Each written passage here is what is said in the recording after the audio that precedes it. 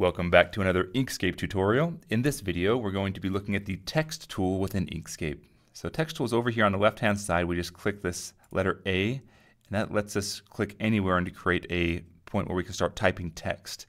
But before I click, I'm just going to hit the plus key, and we'll zoom in here on our page, scroll to the top, and then I'll click right up here in the top left-hand area, and we see a cursor appears, and we can start typing in whatever we want. When we're done typing, we can hit the escape key 2 times, and that gets out of our text tool, gets into our selection tool, and then we can click on the text, drag it around. We can do anything that we would do to a shape, so we can resize it. Essentially, it's a text object is what it is, and so we can resize it on a single axis. We can click it a second time, and then we can rotate it around. We can skew it, kind of create some unofficial italics, I guess.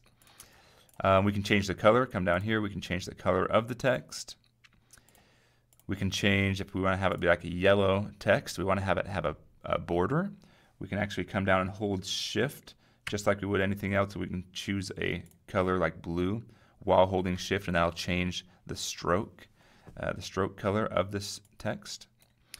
We can also get into the fill and stroke properties, so we can right click and go fill and stroke.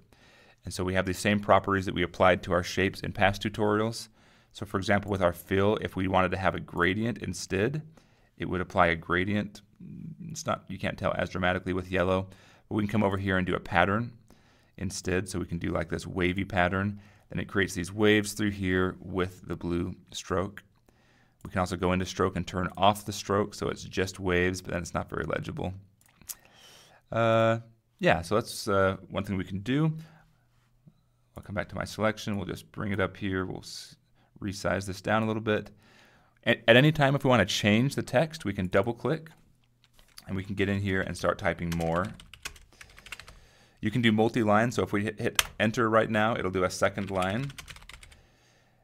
And we can do, multi-line here. And so then these are all one object. If we hit the escape key 2 times, we're back out, and we can then rotate all of this together.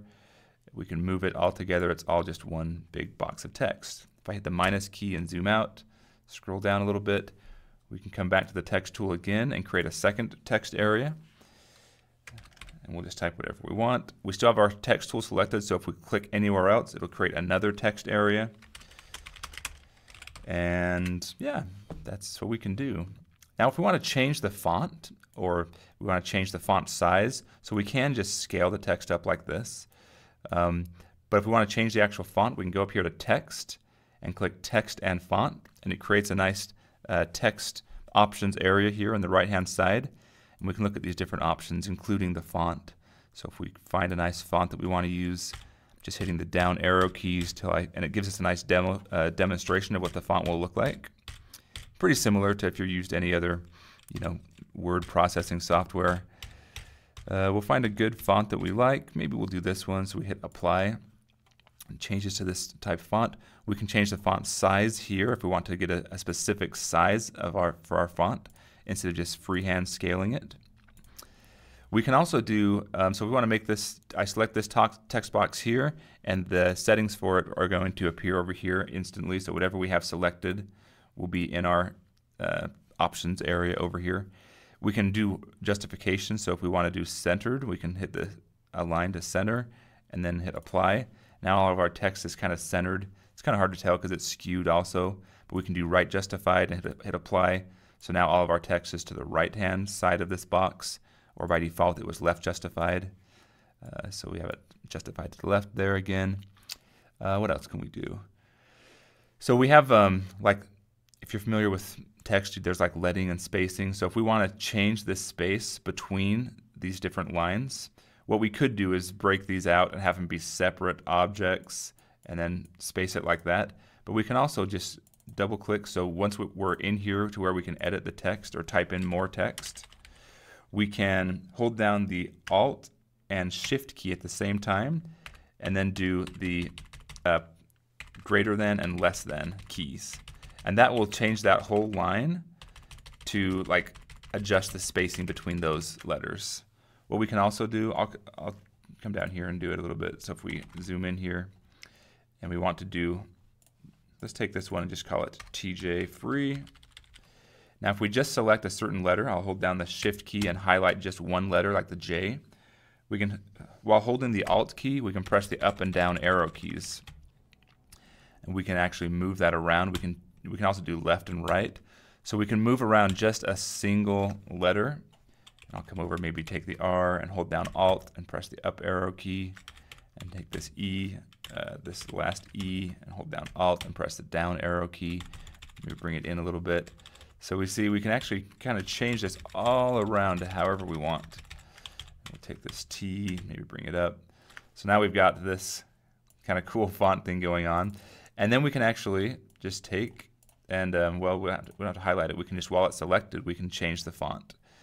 And it'll keep it, you know, in that same, it'll keep the same spacing or orientation we've set for these fonts, which is kind of cool. What else? Okay, I thought of one more thing I want to show you with the text in Inkscape. So it's actually under Extensions, and we have this text option under Extensions. And so you can do some pretty cool things with it. If we just select the box that has the text in it, and we go to Extensions and down to Text, we can, for example, change the case. So if I want to change all this to lowercase, I just do that extension, and all of a sudden this is all lowercase. If the T was capital and the F was capital, we can also go to Extensions and go to Text, and then go to Change Case, Flip Case. So that makes anything that was a capital a lowercase, anything that was a lowercase a capital. So that's pretty cool. And then also, if we select this text here that has like 3 words in it, we can go to Extensions, because if we want, we can break these up into separate text boxes. Right now they all just move together. If we change the color, they all change the same color together. But while it's selected, if we go to Extensions, Text, we can go to wait, where was that? Split text, the very bottom. And then we can split by lines. If there's multiple lines, this one only has 1 line, but we can split by words and then hit apply. And now we have separate, so we have our original one still, but we also have all 3 separate words.